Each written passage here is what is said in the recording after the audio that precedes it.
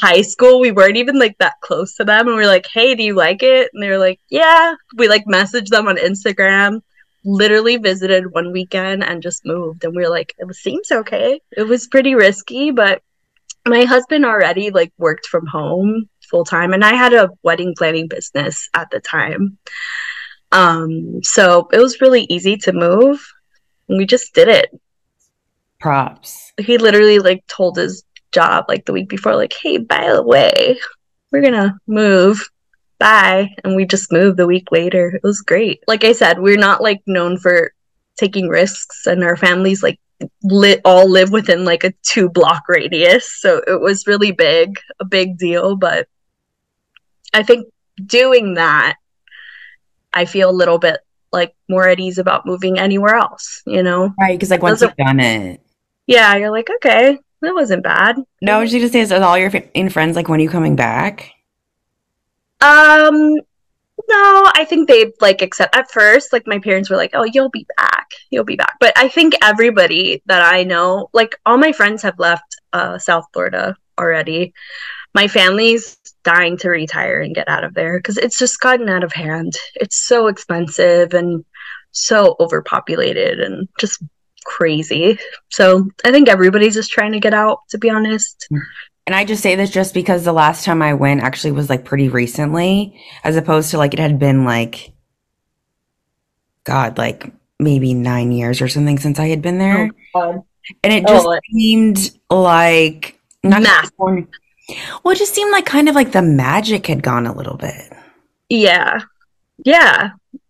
I think everybody's like pretty much a lot, like the majority of my friends from like high school and that I knew while living there, like they've pretty much left because millennials can't afford to like buy anything there. You can't afford to live there anymore.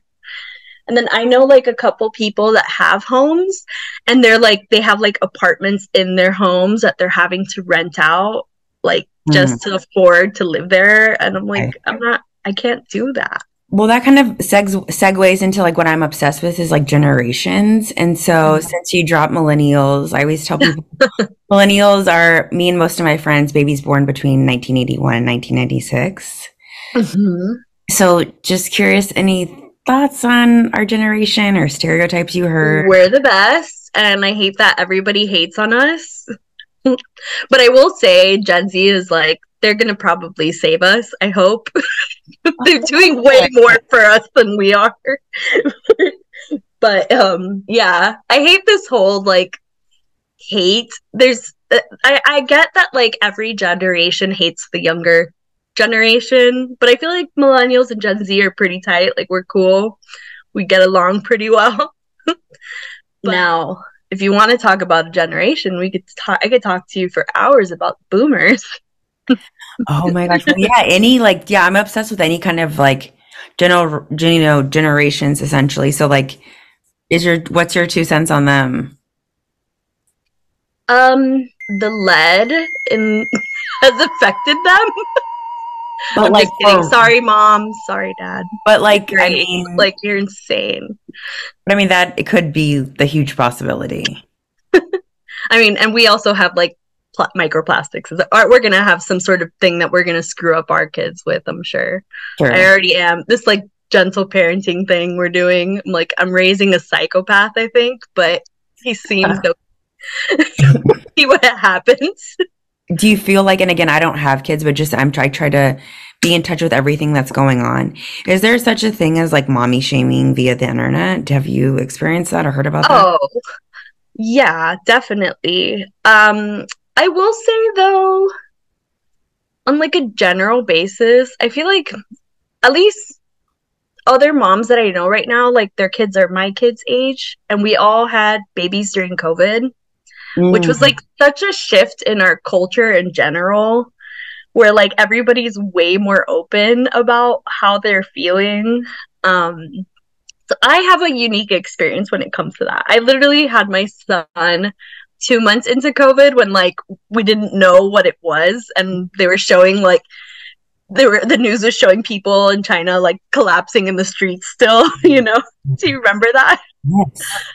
So my experience was just, I can't even, like, I don't even know what the hell I'm doing right now or who I am. Like, it was just so crazy and wild that, like, I feel like there's not shame between, like, people that are had kids around myself. Like, we're all very open and honest about how we're feeling and how, like, crazy we are right now. Like, the first 2 years of my son's life was spent, like, trapped inside this little tiny house, you know? So, but I do know there is, like, a lot of internet mom shaming, or there was, but I feel like Things are better. yeah, I feel like things are better, at least in my experience. I don't know. It's hard to just anything you read. I'm like, is this on point, or maybe is it just certain? I guess I just view it as almost like if someone's a mean girl, they're going to be like a mean mom to someone on the internet.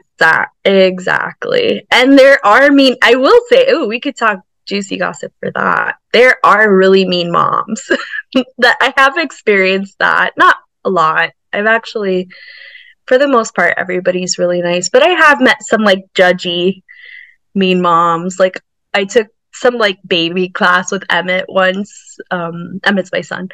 And this like mom, she was like, fed her kids like these full blown like all organic meals and all this stuff, and we would have like little breaks for lunch, and she'd be like, oh, I would never eat that, and she would like judge all the moms what they were feeding their kids and stuff. It's like, the hell. So I've experienced a little bit of that, but I think it's a Charlotte thing too. Like everybody's so nice here for the most part.